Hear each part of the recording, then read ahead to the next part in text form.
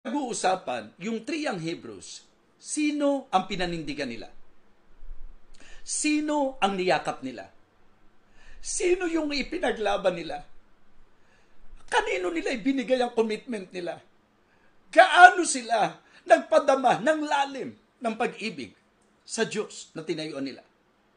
Ang tanong ko ngayon, humanly speaking, makatarungan ba yung Diyos? Na pinanindigan mo siya, ipinaglaban mo siya, niyakap mo siya, pero pinabayaang maipatapon ka sa burning fiery furnace? Napakaganda pong unawain niyo po itong message na ito. Sapagkat dyan tayo nadadali ng kaaway. Nung nalugi yung negosyo, di ba? Nung talagang nalugi yung negosyo natin, gaano karaming sisi ang hinabot ng Diyos sa'yo? Gaano karaming pagbe-blame na ginawa mo sa Diyos? Nung nagkasakit ka, ano ang naging damdamin mo sa Diyos? Hindi ba parang siya pa nga sinisi mo? Para pang, di ba?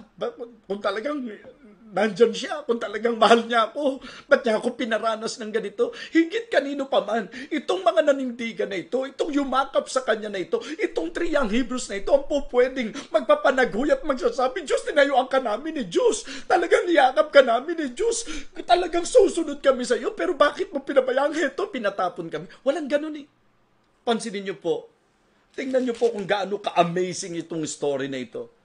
Mga kapatid, mga minamahal, verse number 19. Daniel chapter 3, verse number 19. Then was Nebuchadnezzar full of fury, and the form of his visage was changed against Shadrach, Meshach, and Abednego. Therefore he spake and commanded that they should heat the furnace 17 times more than it was wont to be heated.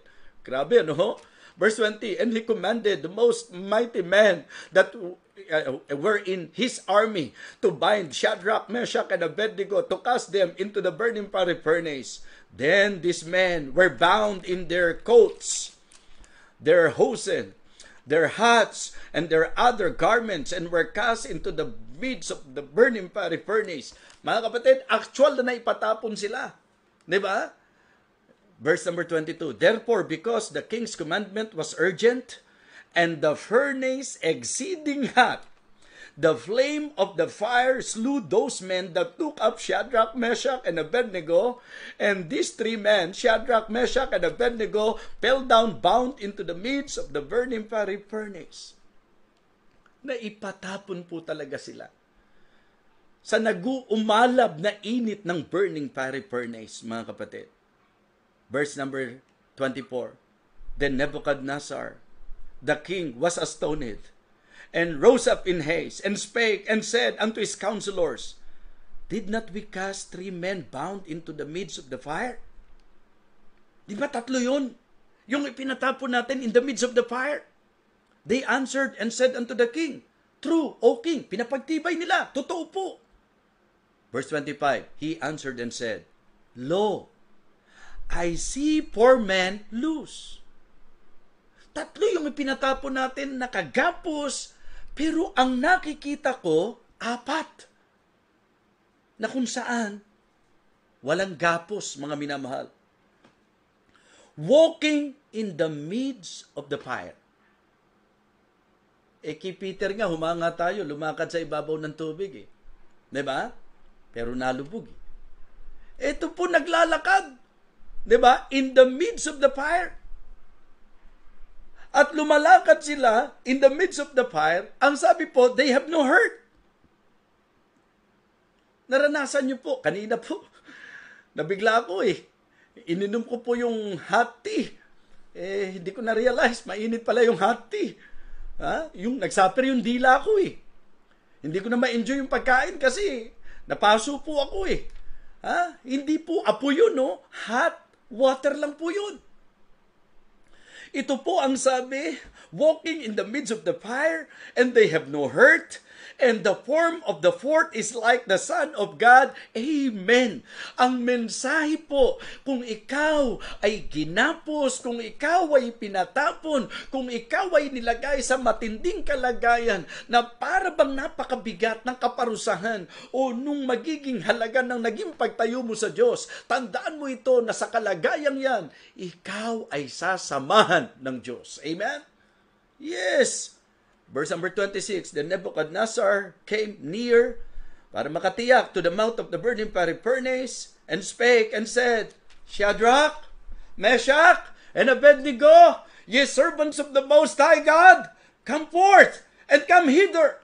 Then Shadrach, Meshach, and Abednego came forth of the midst of the fire.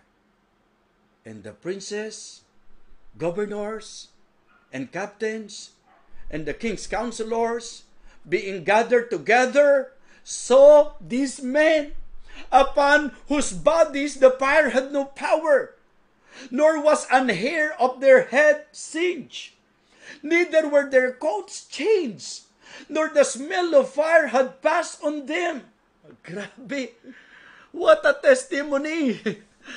I am telling you tonight, whatever struggles, whatever problems, gaano man katinding burning fiery furnace ang maranasan mo sa buhay mo, God will stand for you. And I am telling you tonight, our God is dependable. Pagtiwalaan mo siya sa sakit mo, pagtiwalaan mo siya sa hirap ng sitwasyon mo, pagtiwalaan mo siya sa problema mo, pagtiwalaan mo siya sa lahat ng mga atake sa buhay mo, mga kapatid. He is dependable.